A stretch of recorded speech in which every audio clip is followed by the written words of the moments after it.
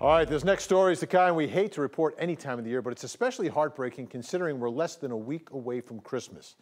Tonight, a Dalton family dealing with unthinkable grief after 5 people in their family were killed in a crash while driving to Mexico City to celebrate the holidays. Among the victims, 16-year-old Clara Arroyo, a sophomore at Southeast Whitefield High. Troopers say the victims were caravanning through Texas with several families when one of the vehicles ran off an overpass and crashed onto the highway below. The teen's aunt, uncle, and 2 other relatives were also killed. Family friends say the group had planned the trip for a year, saving their money so they could spend the holidays with their loved ones. You can't really know what to feel other than shoot out some prayers and see if we can actually do something for the family.